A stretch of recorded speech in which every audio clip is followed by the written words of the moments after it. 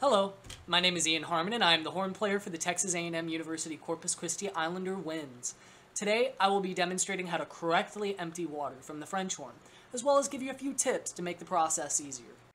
The French horn is a complex instrument and has many lengths of tubing for water to collect.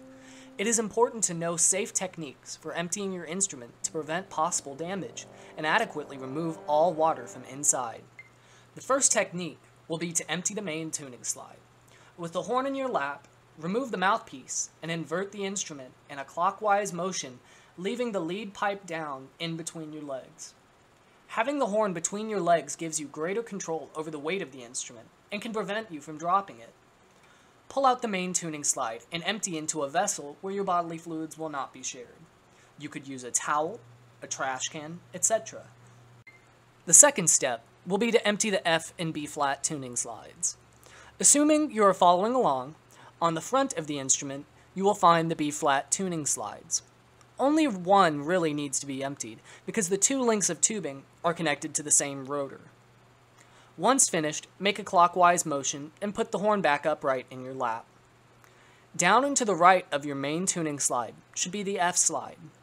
One of the first places your horn will collect water will be here, so don't worry if you have to empty it often. The final slides to empty are the first, second, and third slides. Creative names, right? When pulling out a slide, you must always depress the valve it is connected to. Otherwise, it creates a pressure change, and you can pull dirt and grime deeper into your instrument. If you're as impatient as I am, you will like this next trick. Inverting the horn 90 degrees clockwise, you can drain all the water from your valve slides into your valves, and then trap them in your third slides for easy removal. Carefully shake and press down the keys on the instrument after you've rotated it. Make sure to flick down the trigger if you have a double horn. You will have just as much water in the B-flat slides.